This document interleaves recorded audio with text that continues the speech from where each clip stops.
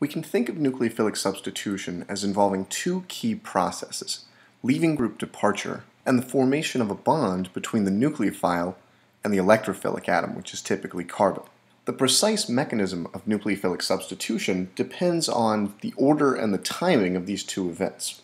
They may occur simultaneously, with the leaving group departing at the same time the nucleophile is forming a bond to the electrophilic atom, or they may occur in a stepwise fashion, with the leaving group departing with a pair of electrons first, generating a cationic intermediate that then undergoes formation of a bond with the nucleophile. These concerted and stepwise pathways are the two key mechanisms of nucleophilic substitution that we're going to discuss in this video. Let's begin with some key observations of nucleophilic substitution reactions. The first set of observations involves lithium methoxide, LiOCH3, as the nucleophile.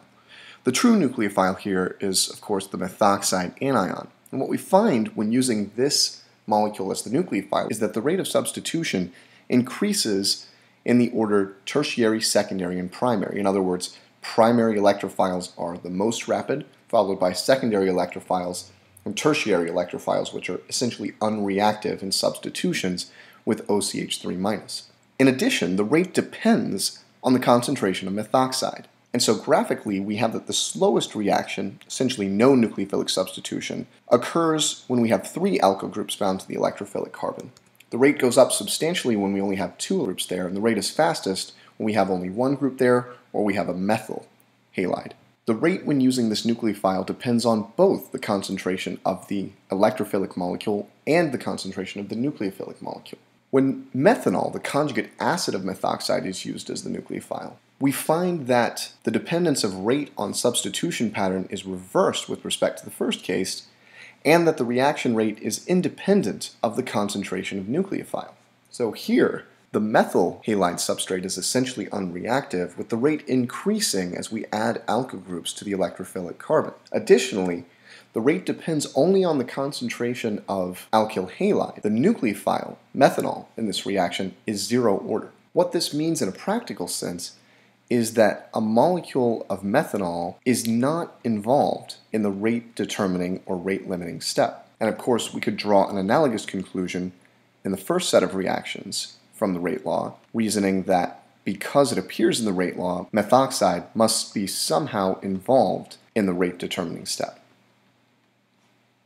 And so, as we just noted, these observed differences in kinetics point to differences in reaction mechanism. At the very least, the rate determining steps are different. The two possible mechanisms involve these two key steps that we discussed at the beginning of this video, occurring either in a single step or concerted fashion. This is what we call SN2, and we're actually familiar with this already from previous discussions of the elementary steps. Or a stepwise mechanism involving leaving group departure followed by nucleophile coordination called SN1.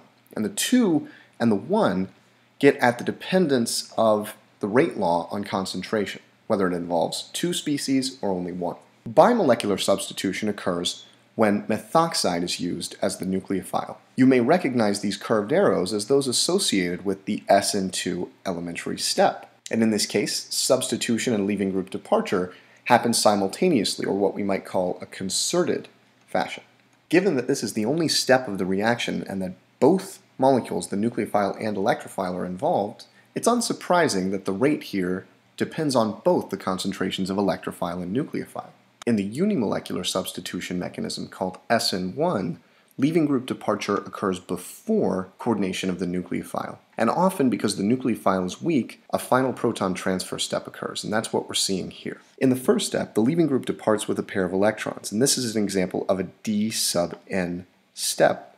A synonym for leaving group departure, if you like, is dissociation of a nucleofuge from the substrate molecule. This generates a carbocation intermediate, which is intercepted by the nucleophile, here it's methanol, in an A sub n elementary step. So notice that D sub n followed by A sub n accomplishes the same overall transformation as SN2 up here. The nucleophile, methanol, has displaced the leaving group, bromide. This positively charged intermediate is then rendered neutral via proton transfer to another nucleophile molecule, and this generally occurs in basic workup, giving us the neutral product of nucleophilic substitution here. And the elementary step here, which involves transferring a proton to Some base, using the nucleophile as a base is common in this context, is just an example of proton transfer. The byproducts of this stepwise process are, again, the conjugate base of the leaving group, Br-, and also the conjugate acid of the nucleophile. And in SN1 reactions, the nucleophile is commonly used as solvent, so that generating small amounts of the conjugate acid of the nucleophile isn't a big deal.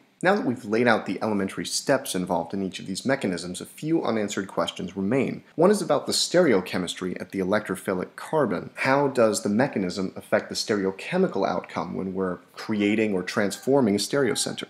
Another simpler question is about the tendency of a substrate to undergo SN1 versus SN2. We've seen the dependence on the nucleophile, but how does the electrophilic substrate come into play, and why do we see this inversion in preference, where the SN2 reaction prefers less substituted electrophiles, while the SN1 reaction prefers more substituted electrophiles? These questions are going to be answered in the next couple of videos.